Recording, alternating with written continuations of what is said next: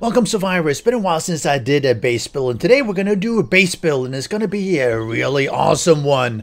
I love water. Zombies behave really interestingly in water, so as a result we're going to do an underwater base. It's going to be underwater, underground base, and I found a location. This is Naviscane, the same would work anywhere else. I put myself about 25-30 blocks away from the shore. The reason being is I want to make sure that the zombies will spawn somewhere around here and then basically make their way down. We're gonna make this area, let's see, probably gonna make it about one. Let's stop flying. No, let's right, let's take it. It's a little bit difficult to go down in the water, unfortunately. It's just like, bring me down. 3, 4, 5, 6, 7, 8, 9, 10, 11, 12, 13, 14, 15, 16, 17, 18, 19, 20. Let's do about 20. 20 sounds about right. So we're going to do about 20 deep. Let's say 20 deep, and we're going to do it like that. I am using the level tool. I have made a video about how to do that one, how to actually get that one enabled, but maybe I'll link it in the description. But it makes some of this building much faster, and because we're going to have a 3x3 internally, so it means that we're going to have 3x3 internal. It means that we have to have 1, 2, 3, 4, 5, something like this. 3x3 internally, that sounds about correct. And then we're going to remove it all here, and the level tool, random decorate with nothing, because that's what I have in my hand. If you don't know how to use the level tool, I do urge you to go have a look at the video. I will try to link it in the description below, because it's really good when you're just testing things out. This obviously doesn't work when you're doing it in survival, but the base I'm going to build is going to work perfectly in survival. However, it just takes so long to build it in survival, because I would have to dig all this out from scratch and everything, which is such a pain. So I'm just going to do it in... Oh, that's really interesting how the water is. Okay, that's not quite what I was expecting. It's like we have... Oh, shoot. What on earth is... What the... Okay, so this is not what I wanted to do. Let me... Okay, so we're back to... Actually, I shifted a little bit here because there was some weird stuff about the water. And I thought, fine, let me just dig out a hole here without using the level tool. And I thought, hey, everything is good. The water is fine, everything. Yeah, until I get up to here. So what seems to be happening, because water is blocks, of course they are. When I dig everything out, the water literally collapses down here. So where there should be water here, there's no water. It's like a sinkhole. And yeah, the water collapses down into the hole. The aim is basically to have, in a body of water, just make a hole. Make a hole. The reason is that zombies are going to be spawning out here. That's a wandering horde. It could be a screamer horde, or it could be the Blood Moon Horde. They will then be swimming out here, and they actually swim fairly fast, actually much faster than the player. And when they get here, they will literally fall down into it. Right? That's what I want. So what I'm going to do, I'm also going to address all these up, on the sides with reinforced concrete here. So let me get that done. Done. I have now fixed what I have as a nice little shaft going down here. Now I'm going to take out some of these blocks here. This is just temporarily. What I'm going to be doing is that, let's say probably from like here, so let's say they're coming from that side. I'm gonna do like so, taking out a little bit of block here, because I'm gonna be putting blade traps later on, like this, like this, like this, like this. Right, you probably get the idea. And now we're down here at the bottom, so we're about 20 down or something. And you can definitely do this in survival. It is just more trouble. it is a bit of a pain to do when you are doing a survival. If you have the oxygen so you can actually hold your breath longer, it becomes easier. I would suggest doing it from the bottom and up, because that means that you only have water once you breach the surface. So, you know, dig a tunnel down somewhere and then do everything all the way up. And as before you hit the well, once you start hitting the clay layer, then you just finish everything below, and then you basically remove the clay, and well, because everything is done, you don't have to worry about it. So now I'm down all the way down here, and so we're going to be having something like this, because we're going to have dart traps behind. And we're probably going to be having, what else can we have? Electric fences. So let's get some electric fences here. And we're going to do dart traps. And we're probably going to have some trigger plates too. And you could be using, let's do that. You could be using obviously anything else. Let's do, hold on. Oh, not enough space. Let's hold out a little bit. I need to make a corridor this way either way. But something like this, you can see how it looks. And I have, nope, like that. And then behind here you have dart traps. Come on, put it. Hey, don't put it there. Put it there now. Yes. And then you have, let's say, something like this. And you have electric fences. So the aim is basically to as soon as something comes down here and walks along, tripwires might actually be better. Actually, come to think of it, they might be floating over that one. Maybe we should do tripwires, because if they're floating over, I don't really know how the floating things work.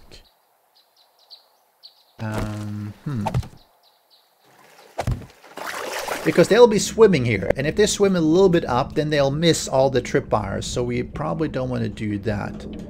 And instead, we might want to do actually something slightly different that I normally don't do. We're going to put the, not use that, let's use some of these ones. I'm going to put the tripwires one higher.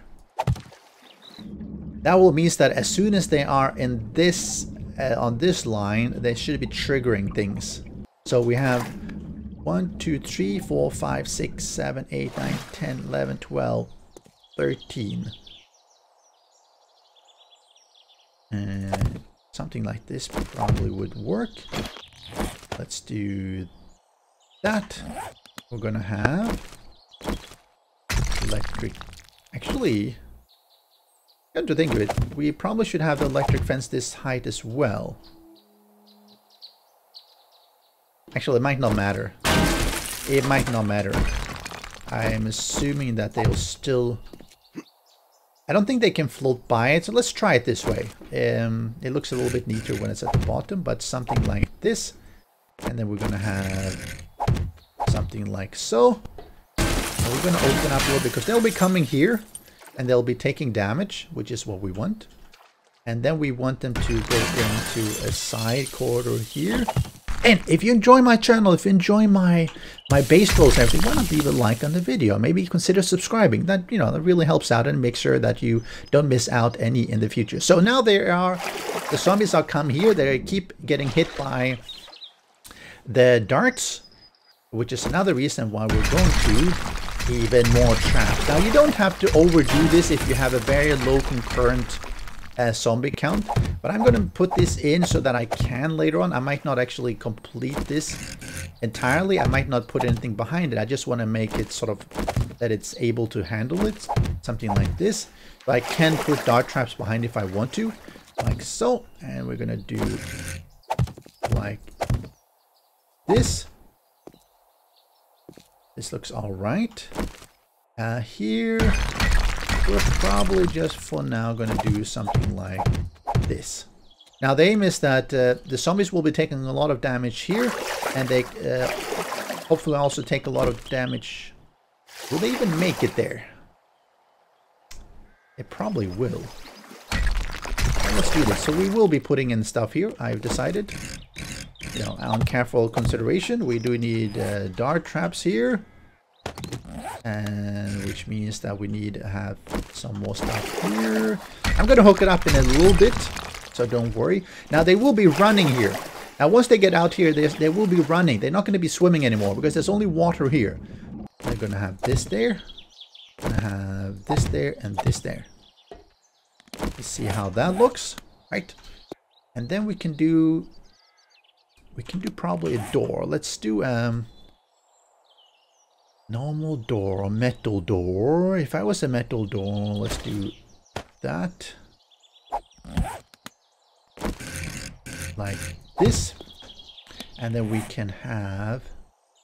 Do I have a pole? Of course I don't have a pole, but let's get a concrete pole. We're going to do the reinforced concrete pole, but it's not going to be the centered one. We don't want to have the centered one. We're going to have this one. Like that. And like that. If you get annoyed by some of this water, then you basically just put hay bales. That's a really good way of cleaning up water. I'm a bit bent today. Let's do a feral stripper. Okay, so now... Aha, yes, they know where we are. Let's see what they do. And if they start to dig down, this whole thing is a total waste, and I will go hang myself. No, they're coming like they should. Why are they digging there? Okay, now they... Oh! Oh, is it because it's air? Oh. Oh, okay, she fell down. Okay. Yes. Okay, it worked. Yay! So it sort of worked. Okay, let's get unstuck here. Right. So it sort of worked. Actually, that's really peculiar. He's like, nope. Why can't I shoot? You can't shoot underground? No. Are you kidding me? I guess so. I wonder if there's an issue here with the fact that this is water, this is air, and this is water, so they don't quite fall in. That's going to be interesting to see how that turns out. I can... Maybe by using booby blocks. And we'll have to see whether we have to do something with that to lure them in. Because she did come down eventually. Even though it's not quite what I wanted. Okay, so I'm gonna... Let me just tidy up just a little bit. So I can actually hook everything up. Okay, so now we have our nice little generator room here. I've sort of tidied up this whole area. This is how it looks. So let's look at hooking things up. So the first thing I'm going to do, upper. I'm going to connect the generator to a switch here. And this switch I'm going to go over to this place. And this one is then going to feed this upper lay traps. So I just have to connect them all so that they all will be spinning. See, all these ones are... Right. Yeah, so all these are spinning. Right, so all I need to do is do the same thing for the rest of them, just connecting them all. Now the lower one is pretty much the same. It's connected to the lower. I'm gonna have a switch here because that makes it a little bit easier. So the way to do it is that we're gonna connect that over to tripwire on this side. Actually, let's do a tripwire on the other side because we want to bring it back. Do that tripwire to this side, left side. This one goes all the way across, and this is where you run into a bit of an issue with the length if it's too long, and if you put in things before, it's a little bit easier to connect the tripwires actually before you put in all the dart traps because they block so much. You need to have a little bit of line of sight here. All right, so now you have the tripwire. We're going to go tripwire to the fence. And the fence is going to go across to... Oh, crap. See, now this one isn't there as well. So you might want to, like I said, do everything except the dart traps. You can actually connect things up. Let's see, I have that one. And there we go. Like this. And now we're going to put back the dart traps. And normally, of course, if you're doing this in survival, you'd be picking them up. Don't destroy them. So now, yes, as I showed, we have power goes to tripwire. Tripwire goes across the tripwire. Tripwire goes to electric fence, meaning that if the tripwire is tripped, meaning someone walks here, the electric fence gets activated, and that one is going over to the other side. Now, we also need to connect the dart traps. So what we do is we take it from the receiving tripwire, meaning tripwire B, go to that one, and that one will just go straight up. And from this one, we can also just bring it straight over, and from that one, straight up. What this means is that something hits this, the electric fence will bust them, and the darts will actually start firing. You might be wondering, hey, isn't that a bit dangerous? Yes, it's a bit dangerous. So what we're going to do here, like this. The nice thing about using arrow slip is it will protect from explosions, for instance, and you can still access it through. You need to do the same thing here, so you need to have an access path or something to get in. You could do that here, for instance, depending how you want to do it. You could do it from inside this room. I would try not to. I would probably say the better way of doing it is to giving yourself a path in something like this. And then you put a doorway or something here. Now, same thing for here. You do need an access, and you could go behind here if you wanted to. You could have a door just straight here. And you could put in, for instance, more dart traps here in the middle. Just that just makes it a little bit of a pain to connect everything, because you have to connect it on the outside. It's painful. It's just painful. So that's why I'm doing something like this. This front door, I'm a little bit concerned about just having a normal door. You could try and see how that goes. Then you don't have to dig around, but it might also cause a lot of problems, because zombies might decide that, hey, no, there's some explosions here, and then they take out the door. You might need a vault hatch. So how do you connect these things? And it's actually the exact same way as here. So we're going to go from... let's see, where's the upper? From this. This is going to go to the, say here, this one, which is the tripwire. The tripwire is going to go across, and we're going to make sure we don't make this red. Yes, I can still connect. There you see. Tripwire. Tripwire goes to electric fence, and the electric fence goes across and back to the other electric fence. Again, make sure you don't go red. See, now I'm red. I can't, and because it's so cramped, I can't actually access it. So I have to go back. This is a little bit too close to see. But if I do that, see, now basically tripwire would trip the electric fence, and then you put back the dart traps. No, yes, this way. And this way. And remember, when you're doing this, it's the receiving tripwire that has to go to the dart trap. So receiving tripwire post goes to the dart trap. This one goes up. And this one we're just going to bring across. And this one we're going to bring up. And here we are.